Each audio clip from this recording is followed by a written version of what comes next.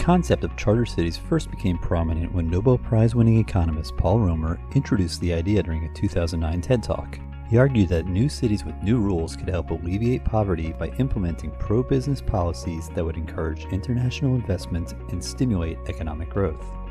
While the Charter Cities Institute finds his insight to be incredibly valuable, our model differs from Romer's in some fundamental ways.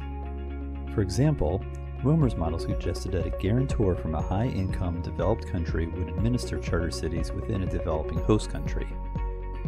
We find this approach undesirable and politically infeasible.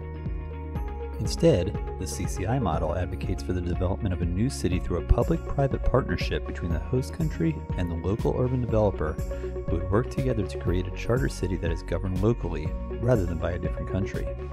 While a charter city is granted special jurisdiction to create a new governance system, it is not a sovereign entity and remains subject to local criminal law, the host country's constitution, and international treaties.